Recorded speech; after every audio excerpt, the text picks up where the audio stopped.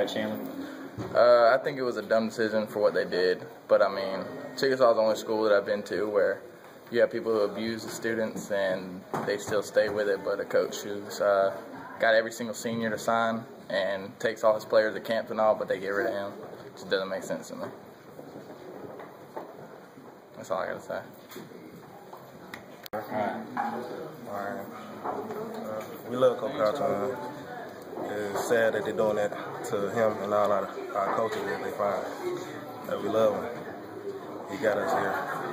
And we don't want to leave him.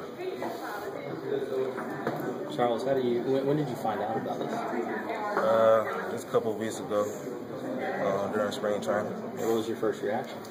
I was shocked. I felt really bad for all my coaches. Thought the school was going down.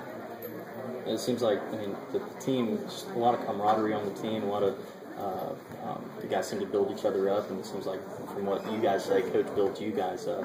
How do you feel like this is going to be moving forward? I mean, I'm not going to let everybody stop doing what they're doing. I mean, I'm going to push this team very hard. We're going to make it to the playoff for Coach Cottrell. I guarantee that. Will y'all be back at the next meeting if they let you talk?